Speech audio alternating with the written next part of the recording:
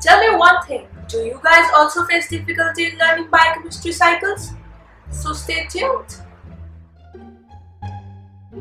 Hola medicos, I'm Simran. Welcome to Docpedia. In my first professional, I faced a lot of difficulty in memorizing biochemistry cycles. I mean, there were a ton of cycles. The whole book is about cycles basically. I know a lot of you can relate to that. So in today's video, I'm gonna share some tips and tricks on how to memorize these cycles. I hope you guys like it. But before starting, please hit the subscribe button. The first trick that I'm gonna share with you guys is gonna change your life forever. What is it? Drum roll please! ANKI.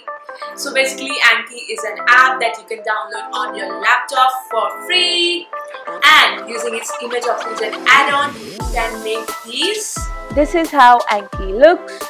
Basically you can hide all the parts of the cycle that you're trying to memorize all at once and then test yourself, or you can also hide one part at a time just like this and test yourself. I like this one better.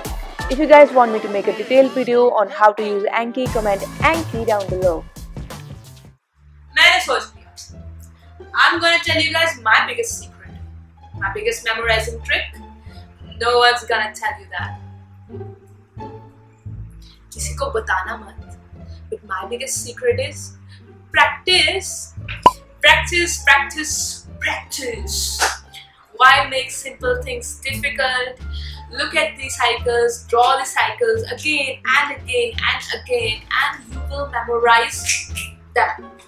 So you don't even have to carry your heavy textbooks. Just click a picture in your mobile or download a PDF or an ebook and you're good to go. It's a digital era, man. Before any exam or test, what you guys can do is that you can either print out or you can draw the cycle on a page, and then you can fix that page on the wall near your study area so that it's just right there. You don't need to open your book, you don't need to open your laptop, and you look at it multiple times. You memorize from that, you revise from that, and you slay that exam. I do it before every exam and I shapat it works. So if you guys like the content of my videos, please leave a comment down below. You guys please like and subscribe, turn on the bell icon so you guys know that I'm back with a new video. You can also follow me on Instagram and Snapchat. I'll leave the links down in the description box below. This is it for today. I'll see you guys next time. Bye bye.